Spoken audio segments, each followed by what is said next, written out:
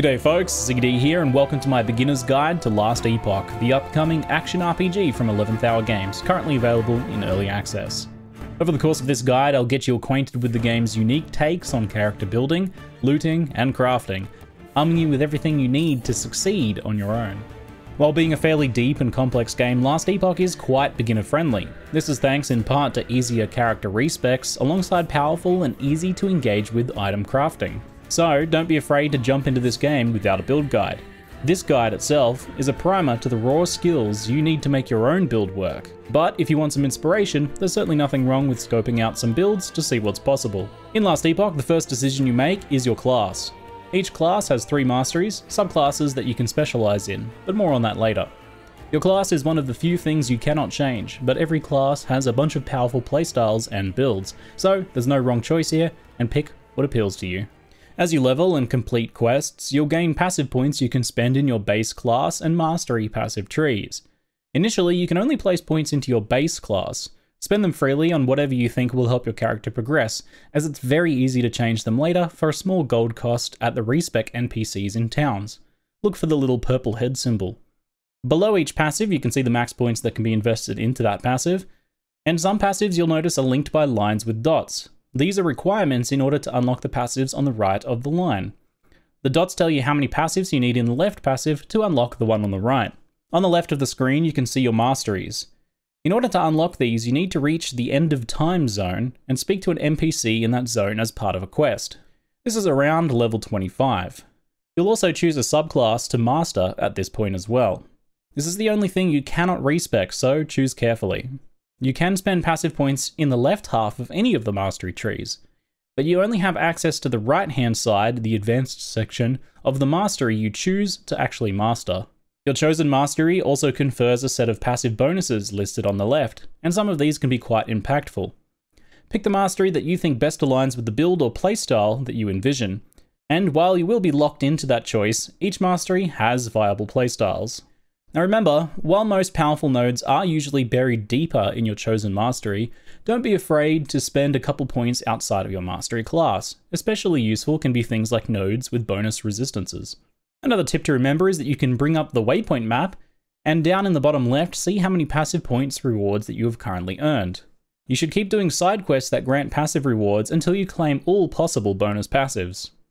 Initially, you start with one skill, and then unlock new ones from your base class as you level. To use an unlocked skill, click a binding spot on your UI and select it from the list. Make sure to at least try everything out to get a feel for your options. You'll unlock even more skills as you spend points in your base class's passive tree, and later on you'll unlock even further skills as you put passives into the mastery trees. Every skill in Last Epoch has its own skill tree, which you can access by specializing in that skill. You unlock specialization slots as you level, 5 in total. I suggest you start by specializing a primary damage dealing skill first. When a skill is specialized, it will begin gaining experience as you kill enemies. You don't have to specifically use it, just having it specialized is enough. As it levels, you will gain skill points you can invest into that skill's specialization tree. By using the respec button in the top right, you can despecialize a skill to specialize a new one in its place, or you can sacrifice a level to remove an individual point from that tree. In both cases, to regain your skill points, you just need to gain some more experience. Re-leveling a newly specialized skill or regaining respect points takes less and less time the further you get in the game. And there is also a catch-up mechanic as well, so don't be afraid to drop a skill and try a new specialization or move some points around.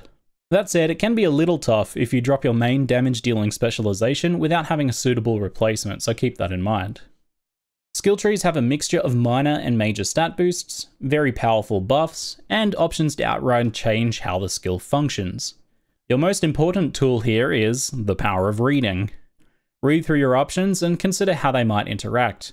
Considering how the different nodes can alter your skill's functionality and boost its effects can have huge benefits for your build. For example, Lightning Blast is a zappy lightning skill. There are a few options to make it chain, which is great for killing more enemies at once. But, reading the convergence node, we can discover that we can instead make those chains hit the same enemy as the initial zap, turning the skill into a powerful boss killer. Reading further into some of the nuances, I know that convergence will half the chain amount and round it up. So, if I get 5 chains, it will half down to 2.5, and then round back up to 3 chains, all hitting the same target. Very nice. Think about what role you want a skill to play. Read through your options and try things out to see if you can make it fit that role. Generally, I suggest aiming to have a powerful single target skill, a skill for killing larger groups of enemies, a movement skill, and a defensive skill. This will usually leave you with a spare specialization to incorporate some additional utility, such as a skill that buffs your defense or offense in some way. Before we talk about gearing and crafting, let's talk about how to deal damage. In addition to picking some nice skill tree and class passives, you need to understand how you primarily deal damage and how to go about making those numbers go up. It's a good idea to keep in mind what your build skills do. Are they fire damage, spells or attacks, damage over time? Keep these facts in mind as you proceed. Each skill and build will have its own methods of scaling up its damage, with varying levels of impact to each approach. It's nearly always going to come down to having some good combination of damage scaling options, and finding that best combination is part of your fine-tuning process. That said, let's go over a general outline. To scale hit damage builds, both spells and attacks that deal all their damage at once, you want the following. Added flat damage, usually represented as something like plus 30 melee damage. Increased damage, represented by a percentage, 30% increased fire damage or something like that. More damage, which is usually represented by plus 30% damage or 30% more damage, or mentioned as multiplicative. Cast speed or attack speed for appropriate skills that scale with those. Critical strike chance and critical multiplier for builds that are going crit, and plus levels to X skills available in gears, which gives you more skill points to spend in their skill trees, and things that lower enemies' defenses like armor shred and resistance penetration. Now, added flat damage is always good and tends to play a bigger role in attack builds than in spell builds. Weapons have some added flat damage built into them as implicit stats, and this damage increases a lot with higher level weapons, so be sure to seek out new weapons as they begin to appear. You can look for ones that have other nice benefits for your build, but that raw damage is initially the most important thing in these sorts of builds. Increased damage is always welcome, and tends to come from gear and passives. However, it often competes with other options for damage scaling, which can in some cases be more impactful, such as attack or cast speed and critical strikes. More damage multipliers have a bigger impact overall, and these tend to come from skill specializations themselves, the skill trees. More damage is generally high priority and will have a big impact on your damage overall, though it may sometimes be outclassed by something that has a greater utility to the skill. Now, depending on the skill, attack and cast speed can have a big impact as well, as they allow you to take all of your scaled up damage and dish it out more often, acting as a more multiplier all of its own. A similar thing applies to critical strike chance and critical strike multiplier. Speed and crit will often outclass increased damage on the right skill and build. So let's make it nice and simple. In summary, stack added flat damage, percentage increased and more damage of the correct types, and scale speed or crit if it fits your skill. Then supplement with increasing skill levels and lowering monster armor or resistances. Damage over time ailment builds function a bit differently in Last Epoch. Each damage over time type has a preset damage amount that you can see in the ailment section in the in-game guide. Press the G key. As a side note, this menu is great for learning specific information about terms or ailments. For damage over time builds, the things you want to scale your damage are more percentage chance to apply the ailment in the first place. 200% chance to ignite means that you apply 2 stacks of ignite when you hit. More of this chance to apply an ailment is better, and most common dot ailments don't have a limit to how many stacks you can apply. Check the game guide for how your ailments work and scale. The next thing you want is more hits with which to apply your ailment. Cast and attack speed can increase how many ailments you apply, or just a multi-hitting skill that hits an enemy a bunch of times. Next up, increased or more damage of the ailment's type will scale the base damage of the ailment. For example, 100% increased fire damage will scale ignite. Generic more damage from skills, such as plus 8% damage, in skill trees will also work. Anything that specifies something like melee or spell though generally won't work. Next up, you can scale some ailment's duration. Longer duration means more stacks, so that's more damage. And finally, ailment resistance penetration or lowering the relevant monster resistances help. Remember that armor doesn't work for damage over time. As such, there's no point lowering enemies' armor if you're a damage over time build. So let's make it simple again. In summary, for damage over time builds, apply as many stacks of your ailment as you can, as quickly as you can, and try and get percentage damage scaling for your ailment. Supplement by getting ailment duration and lowering enemy resistances of the right type. Now let's talk about the other side of the equation, keeping yourself alive. So here's a priority list in rough order that will help keep your health above 0. Defensive skills or mechanics are at the top of the list. Every class has one or several powerful defensive skills or mechanics, like Flame Ward on the Mage for example. These are often the most impactful things for your survival, so use them and use them well. Next up, added health, vitality, and percentage increased health. Anywhere you can get increased health percent, you should, though this tends to not be until endgame. While leveling, flat health and vitality are sufficient. Now resistances are not quite as impactful as in some other action RPGs, but they're still very helpful and high on the priority list in most cases while leveling. Resistances cap at 75%, and capping is great, but being a bit lower than that is not too big a deal, especially for leveling. In Last Epoch, going down from 75% to 70% resistance means you take 5% more damage, as opposed to the 20% more damage you'd take in other games because of how the math works. Poison resistance is also a resistance that you can generally leave a little bit lower than the others. Physical is one that you want to try and keep as high as you can. Of course, if you have the option, tuning your resistances to the content that you're facing can be quite helpful. Next up is armor. Armor protects against any hit damage, whether physical, elemental, or void in this game. It is 100% effective against physical damage, and only 70% effective against other damage types, but the fact that it works against other damage types is great. Armor doesn't help against damage over time at all though, keep that in mind. Armor is really effective overall at keeping characters alive, but not every build and class gets support or room to scale it. If your resistances are good and you already have health on the item, then armor may be your next best choice. Critical strike avoidance or similar effects allow you to completely mitigate critical strikes, and this is a high priority in later endgame, but it's not important or really feasible to scale while leveling. You can pretty much get away with ignoring critical strike avoidance and similar until empowered monoliths for the most part, except perhaps in hardcore. Next up is endurance. This is a powerful form of mitigation unique to Last Epoch. It provides a reduction to the damage taken while at low health. It does function against one-shots, and even if you're at high health when you take the actual damage.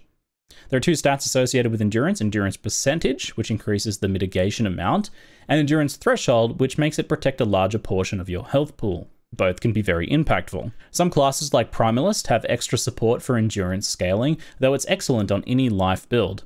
Endurance, however, does not protect ward. Long-term stacking endurance is a very powerful boost to any life build, but it's not really feasible while leveling in many cases. Next up we have block, which is obtained mainly from shields, but some other items and passives can grant or improve it. Shields overall are very powerful defensive items in this game. You can scale block chance and the amount of damage blocked, block effectiveness. There are some really nice other stats you can also get with block, such as % less damage taken on block and health gained on block. If you can use a shield in your build, it can be a very nice defensive increase, and hardcore players will often prioritize one. Finally, we have dodge, which is a chance to completely avoid hits, and it can be stacked by anyone, but rogue has the most support for it. Dodge is proper random in Last Epoch and not deterministic with some sort of scaling or anything like that, so it does pretty much exactly what you'd expect from the stat. It is powerful, but it's unreliable as such. A few builds will exploit dodge well, but most builds will not bother with it. Now, I didn't mention ward in that list, as it's an alternate approach and much more build specific. Ward is an extra protective layer above your health, and it can be generated in many different ways, such as passively over time, on hit, or as a burst on skill use. Ward decays over time, and ward retention helps you maintain a larger amount of ward. Everything in the previous list applies to ward builds apart from endurance. Ward is a very powerful defensive mechanic in the right build and with the right gear, but ward builds tend to be a bit more specific and nuanced in nature. So now that you have an idea of what you're looking for on gear and how to scale your character, let's talk about acquiring that gear and improving it. Gear in Last Epoch can drop in several different rarities. Normal, which is just basic white items with their implicit stats. Magic, which can have 1 to 2 random affixes, and rares, which typically have 3 to 4 random affixes. Unique items, which are pre-built and have their own unique effects. Set items, like uniques, but with bonuses for wearing multiple items from that set. Exalted rare items, which have 1 or more exalted affixes, modifiers with stats boosted beyond the regular limit. And finally, legendaries, which are specifically improved and crafted unique items. You can compare items that you're wearing to ones that you've picked up by holding control. You can make this behavior default in the options with auto-compare items if you like as well. You can also hold Alt to see more contextual information on affixes and item effects. This is very handy while learning. And finally, you can also hold Control and Alt together to see affix tiers and roll ranges. Now let's talk crafting. Forging your own items in Last Epoch is incredibly powerful and a fundamental part of your gear progression. In some action RPGs, crafting is a side endeavor or not something that you bother with until you're rich and famous. But here you can start crafting almost right away, and it will keep being a huge part of your gearing experience forever. Learning how to gear your character and learning how to craft are in many ways the same thing in this game. Now, I've already made an in-depth beginner's guide to crafting in Last Epoch, so check out that video and I'll link it in the description below. In this guide though, I will speak more to a beginner's crafting strategy while progressing your first characters. So step 1 is whenever you have spare gold and pass by a vendor, buy all of the runes of shattering that you can afford. You'll basically always do this until you're flush with shattering runes at endgame. These runes allow you to break down an item and get affix shards from that item that you can use for crafting. I'll speak about how to best use them in a little bit. Hand in hand with step 1, not that it really needs to be said, but pick up the affix shards that randomly drop like they're free candy. Now step 2 is what I'll refer to as simple crafting. This is super straightforward and lets you make the items you find better while you level. This is the sort of crafting that will carry you from level 1 to 50 and into endgame quite comfortably. It goes like this. Whenever you find an item that looks like it might be an upgrade or could be an upgrade, put it in the forge and just start adding and increasing affixes. Items that drop with 1 or 2 good stats and higher level item types with more powerful built-in implicits should all just go in the forge to try and improve them. If you're in doubt, try and upgrade everything on your character every 10 levels or so at least. At that point, it's quite likely that there's a much more powerful item base available to you now, and upgrading should be pretty easy if you get it. Your simple order of priorities is to add or increase life and vitality, resistances, and movement speed on boots, and then put damage and scale those damage scaling stats up that fit your build. As a little tip, runes of discovery can add random affixes to empty slots for free, and they have no forging potential cost and are fairly common, so don't be afraid to use them.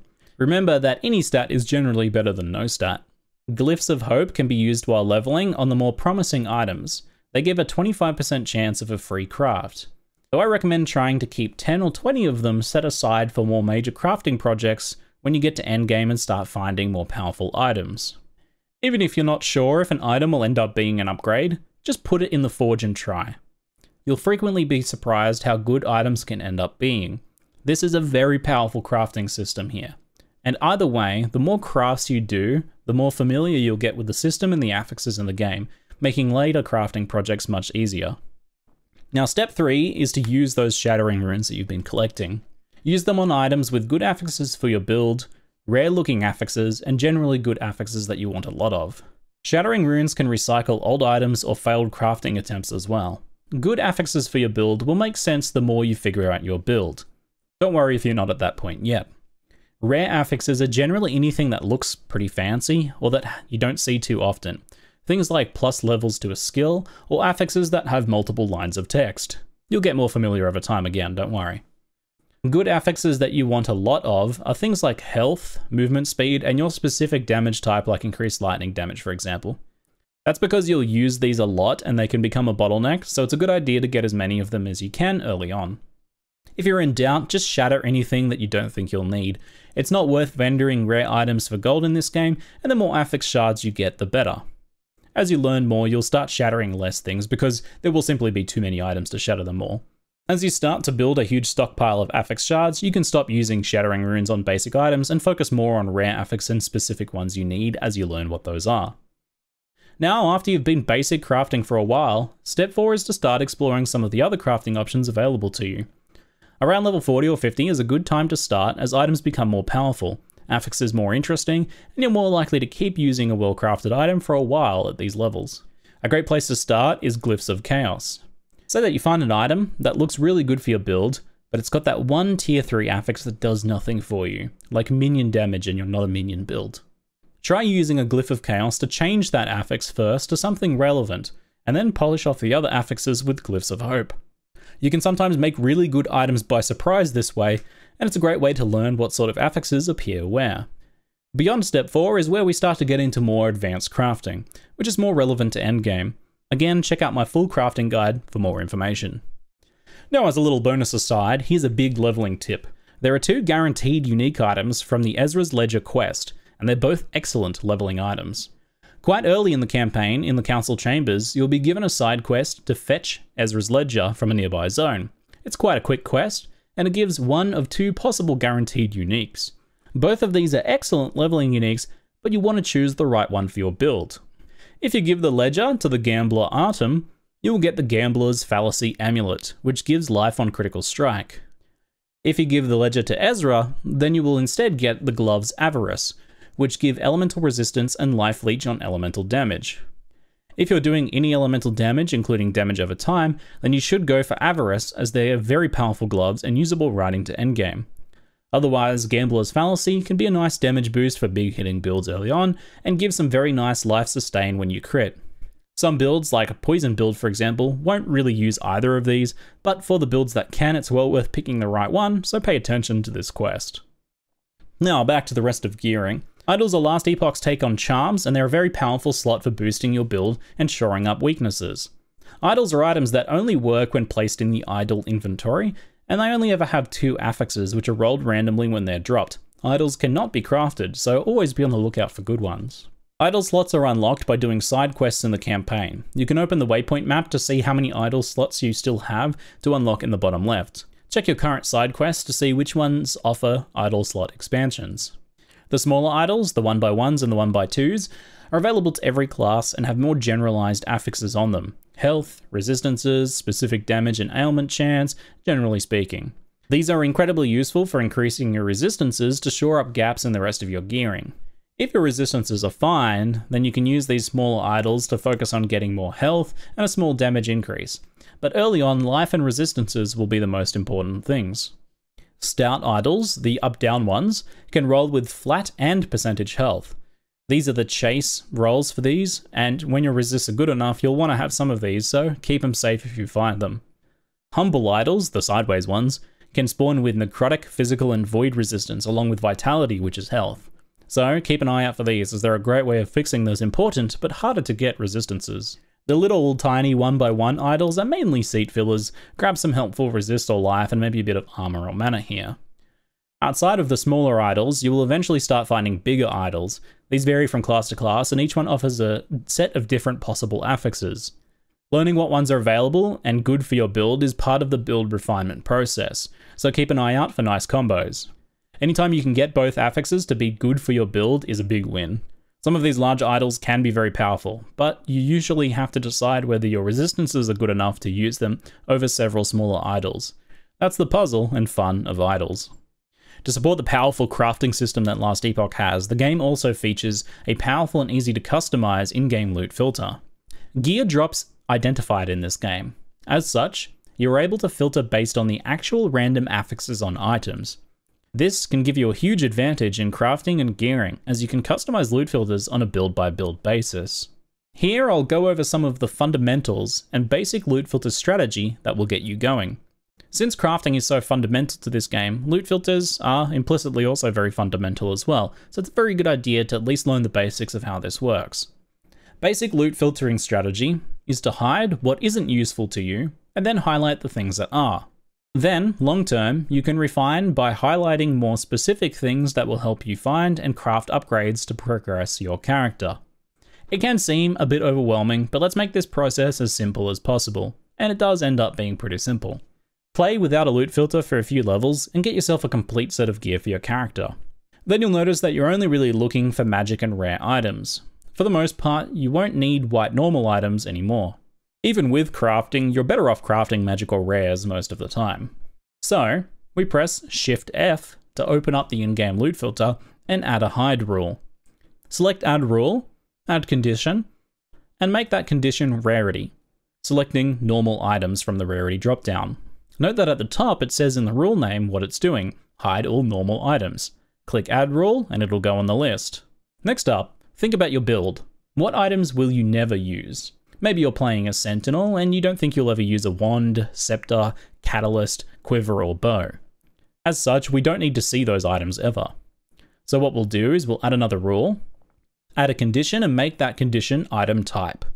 Now we go through and select all of the item types that we don't want to see. We can rename the rule to something easier to remember and then add the rule. Now hold on, we still want to see special wands and stuff for other builds, right? Like uniques and set items? For sure, so let's fix that too. We'll now create a rule to override the hide rule that we just added for fancy things. Add a rule, select show, and add a condition, and select rarity. Select set, unique, and exalted items. Note that the name is show all set, unique, exalted items. Now we add this rule, and in our list, we make sure that it's always above the hide rules. Rules at the top of the list take priority, so put your shows above your hides, and your recolor and emphasis rules above everything else. As of this point, we now have a basic decluttering loot filter. As you play, you can add more things to your hide rules as you discover that they aren't what you need. When you get to the point where you're wearing all rare items and magic items stop being useful for the most part, we can then step things up to the next level. Let's click on our hide normal items rule, and in the rarity condition, let's also select magic to hide those as well and click update. Blue items are hidden now. However, what about the rare affixes and chase affixes for our build? Well, let's do what we did for fancy wands earlier and add a rule to override this hiding rule. This time though, we'll make sure that we really notice those items. For visibility, we select recolor and choose a color that we like. The emphasize option lets you capitalize all the letters on the loot label for if you really want it to stand out. Then we add a condition and make it affix. Now we can select what affixes get highlighted. You can experiment with this rule and add or remove things whenever you want.